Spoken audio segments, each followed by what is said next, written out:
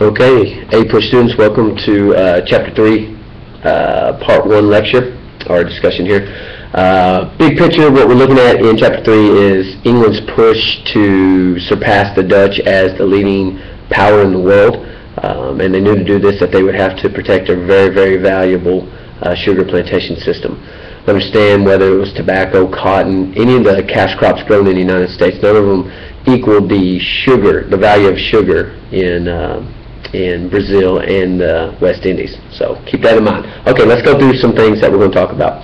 Some things to focus on, some of the essential questions. What factors led to the creation of distinct colonial regions in British North America? North America is now going to be dominated by Britain.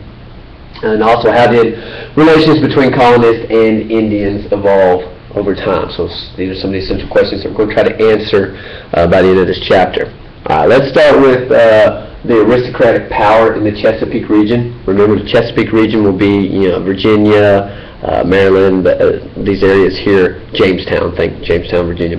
Okay, the Carolina elites, these planters, were basically wanting to establish a old-style European feudalistic system. They wanted to be nobles, they wanted peasants underneath them, they wanted to reinstitute the manorial system where you had a manor, everything was made on the manor, and everybody who worked at the manor was dependent upon the lord for protection, for goods, for services. In this, they were a big failure. The manorial system never took up because a lot of your early settlers, especially like in North Carolina, they were poor settlers, they were runaways from other colonies such as Virginia. Some of them were Quakers, and remember that Quakers are very, they believe in equality and pacifism, so they didn't really go quite as planned as far as aristocratic power. And remember, hopefully from world history, what an aristocrat is, an aristocracy. It is people who have power and wealth through the ownership of land. That's what makes them wealthy. They grow tobacco, they grow cotton, they grow sugar, whatever it may be.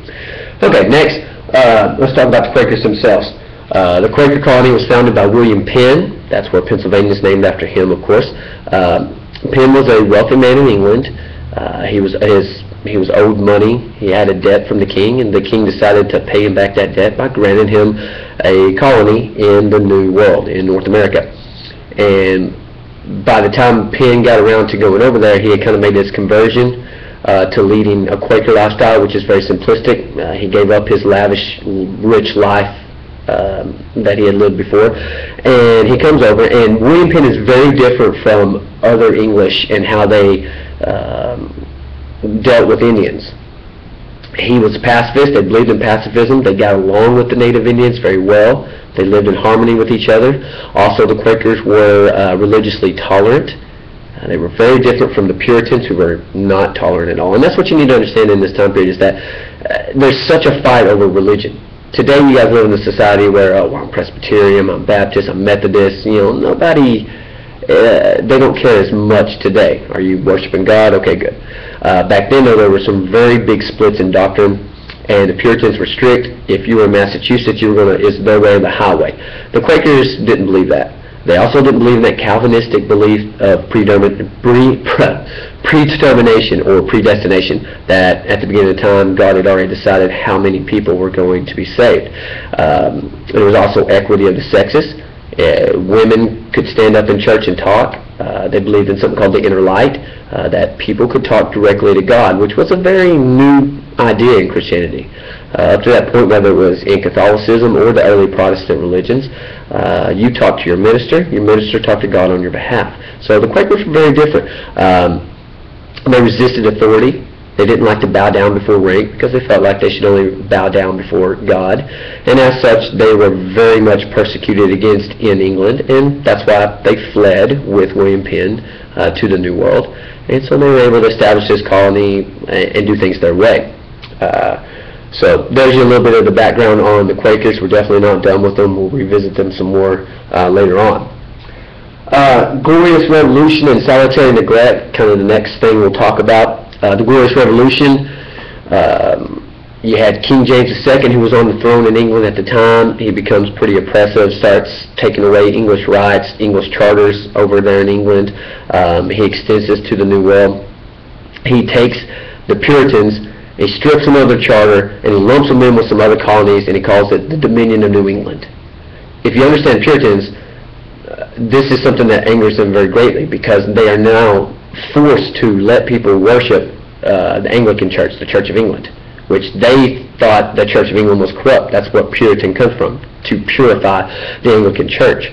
So they're very, very, very upset and very resistant to this idea.